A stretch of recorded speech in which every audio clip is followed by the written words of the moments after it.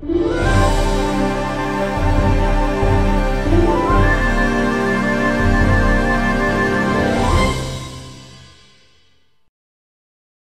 today's TEDx conference focuses on the what's next, with the goal of providing strategies for embracing trends that will shape our lives in the next 10 years and beyond. So based on my 18 years of experience as an educator, as a teacher, as an administrator, I've concluded that there is one line of inquiry that will provide the most compelling insights to support your maximizing your potential based on future trends.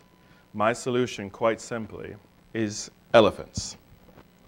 Yes, elephants. Sure, these massive mammals are lovable whilst frolicking amongst themselves in the savannahs of Zimbabwe, or perhaps while enjoying a fresh drink at the watering hole in Thailand. But place Dumbo into a room and he morphs into the proverbial elephant in the room. And ironically, the key to your success in the 21st century. Ergo, the title of today's presentation, Why Elephants Hold the Key to Success in the 21st Century.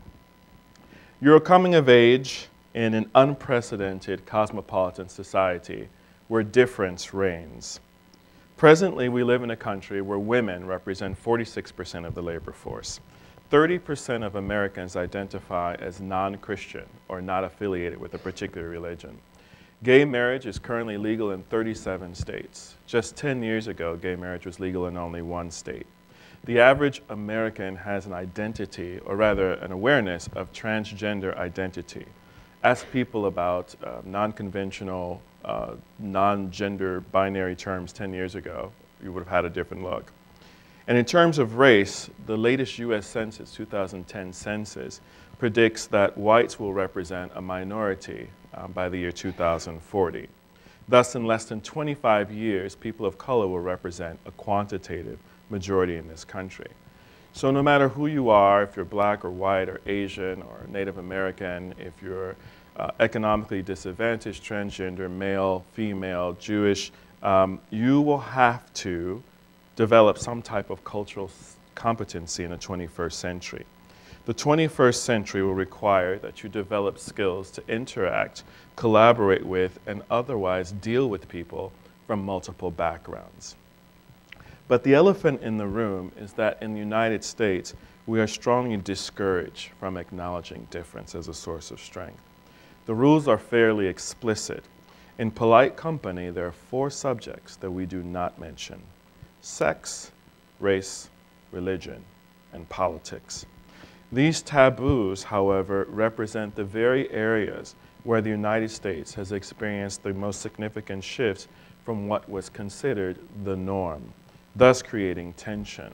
Imagine the 1% movement or current issues around livable wages, gender inequities around wage distribution. 2014 stats, women were earning about 77 cents to every dollar that men were earning, or even debates around religious freedom and pizza in Indiana. To be sure, each of these cultural elephants is uniquely complicated in its own right, and we certainly can't ignore intersectionality. So while I mentioned on average women earned about 77 cents to every dollar men earned in 2014, if you were to disaggregate those numbers by race, in fact, women of color earned less. Black women earned about 64 cents to the dollar, and Latinas earned around 55 cents. So of all the elephants in the room, I have found that the most deeply embedded is that of race. And there are numerous examples from our national discourse that we could draw from, Baltimore being the most recent. So in spite of our increasing racial diversity, the thought of engaging in conversation around race continues to elicit a quantifiable physiological reaction.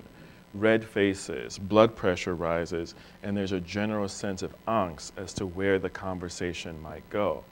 Indeed, we're not trained to speak about race. We're discouraged from speaking about race. We often feel as if we don't have the right vocabulary to talk about race, and no one wants to be called a racist. Equally important, depending on the environment, there's risk of backlash for merely acknowledging race. You'll recall this was infamously evidenced when our black president, who is equal parts black and white, and whom we herald as evidence of our post-racial society, was critiqued because he acknowledged his own race when noting that had he a son, that his son would have looked like Trayvon Martin. So we're at a point where acknowledging difference, where acknowledging race is akin to racism itself, or even worse, the dreaded reverse racism. So clearly when it comes to speaking about race, we don't see face to face. But literally, we actually see racial dynamics differently based on our racial positionality. This, I argue, is the fundamental challenge to addressing the elephant in the room, the racial elephant in the room. So you would think it would be as simple as taking facts and presenting a clear, logical, linear argument. But unfortunately, in the war between facts and perception, perception often wins. Consider this. In the summer of 2013, Americans were asked in Gallup's minority rights poll regarding their perception of why black males constitute a disproportionately high percentage of those incarcerated in the nation's prisons. Over 80% of whites responded that the cause was not discrimination, but something else. Well, here are the facts. The facts are that white Americans use drugs more than black Americans, but blacks are arrested for drug possession more than 3 times as often as whites, and these come from the Bureau of Justice Statistics. Similarly, black men receive prison sentences that are 19.5% longer than those of white men who have committed similar crimes, and those come from the 2013 report of U.S. Sentencing Commission. So the question remains, why do we continue to hold such radically different racial perceptions, even in the face of unbiased, unpartisan, and rigorous data? Again, I think that elephants might help. I'd like to share a parable with origins from the Indian subcontinent about elephants. It's written by John Godfrey Sachs, and this English adaptation highlights the challenges of perception. The blind men and the elephant. It was 6 men of Hindustan, to learning much inclined, who went to see the elephant, though all of them were blind, that each by observation might satisfy his mind. The first approached the elephant, and happening to fall against his broad and sturdy side, and once began to bawl, "God bless me, but the elephant is very much like a wall." The second, feeling the tusk, cried, "Oh, what have we here, so very round and smooth and sharp? To me 'tis mighty clear. This wonder of an elephant is very like a spear." So we have a wall and a spear. The third approached the animal, and happening to take the squirming trunk within his hands, thus boldly up and spake, "I see," quoth he, "the elephant is very like a snake."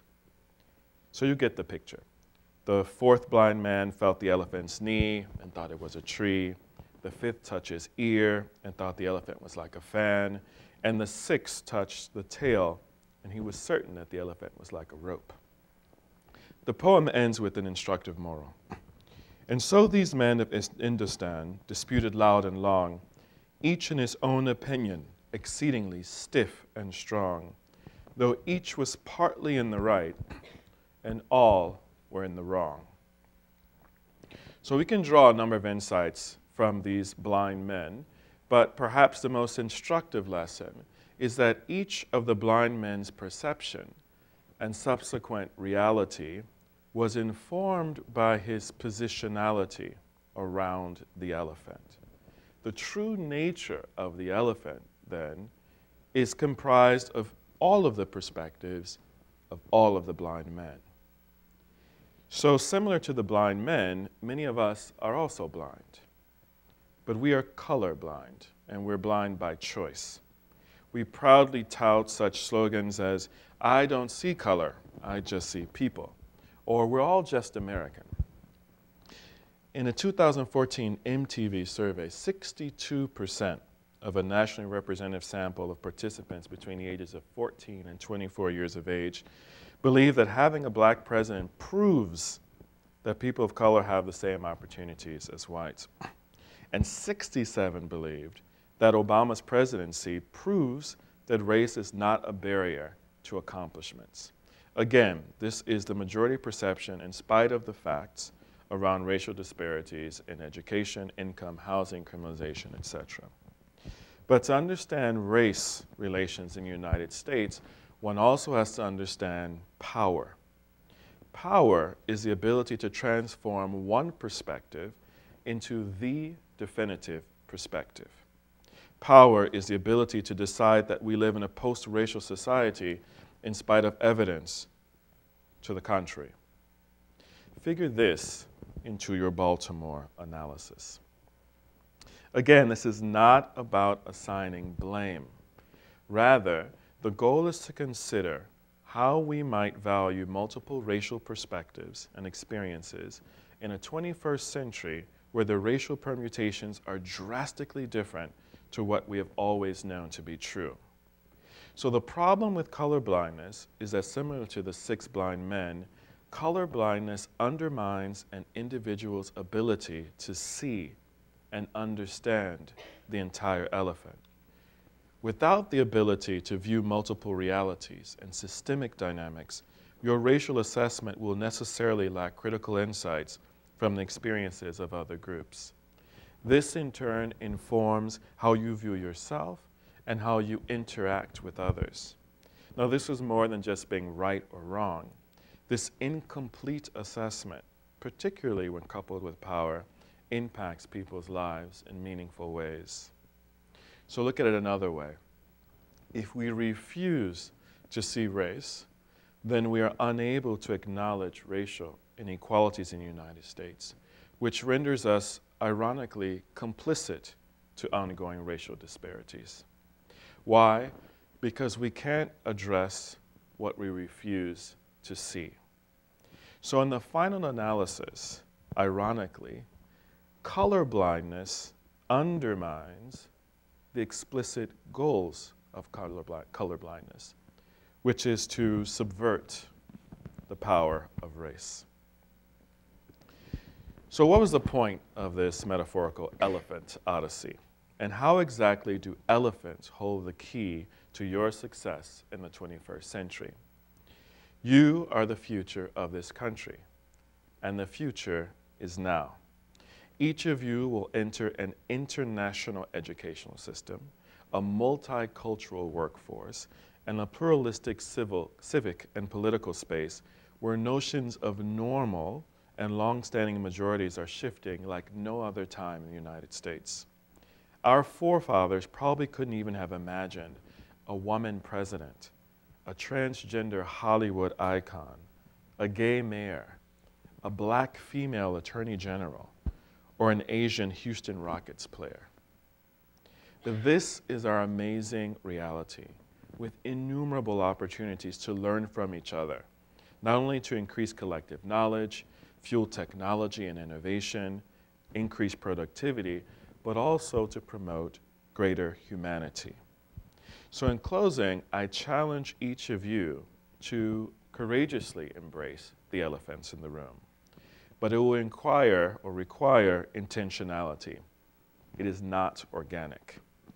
And the stakes are high, because if you don't, we will continue to do what we have always done, which unsurprisingly will continue to yield the same outcome. But if you do accept the challenge, you have the opportunity to cultivate a society where who you are does not determine your ability to exercise your full humanity and citizenship.